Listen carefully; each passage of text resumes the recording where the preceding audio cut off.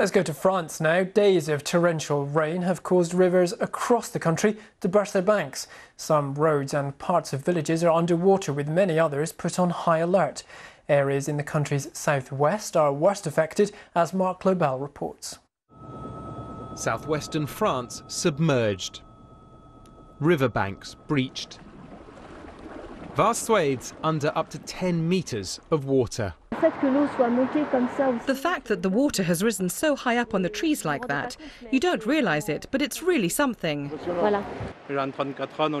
In 34 years, I've never seen anything like this. This is really exceptional.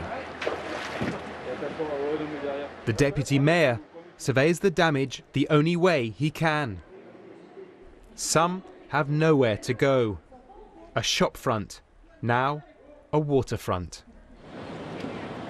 This tomato-producing town normally hosts an internationally renowned pop festival. Now it welcomes in rescuers to help overcome this road to nowhere.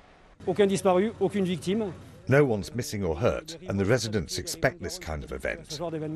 But this flood is actually exceptional, as we haven't had one of this magnitude since 1981.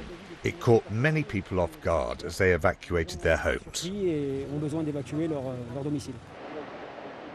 Storm Justines sent rivers in this area between Bordeaux and Toulouse to levels not seen since the 1870s. Paris was affected too. The River Seine burst its banks, proving quite an eyeful for even regular river watchers. Mark Lobel, BBC News.